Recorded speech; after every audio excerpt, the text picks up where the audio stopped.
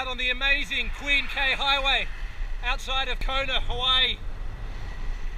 I'm out on the road today making real-world aerodynamic measurements. So how do we do that?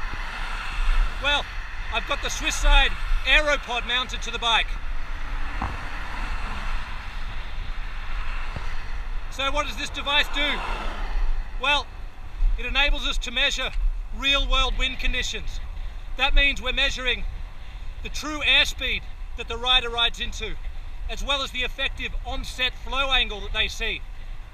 So by understanding and importantly quantifying the wind, we can guarantee that we develop better products that deliver real performance, that make you faster and save you time out on the race course, which is the only place it matters. So what else can the Swiss Side AeroPod do?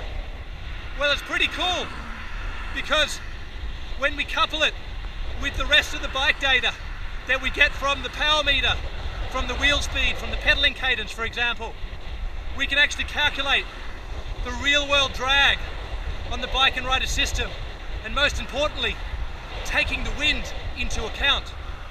Now, this is the first time anyone's ever done this in the cycling industry, and it basically enables us to calculate the drag like you do in the wind tunnel, but on the bike in the real world, which is the only place it matters.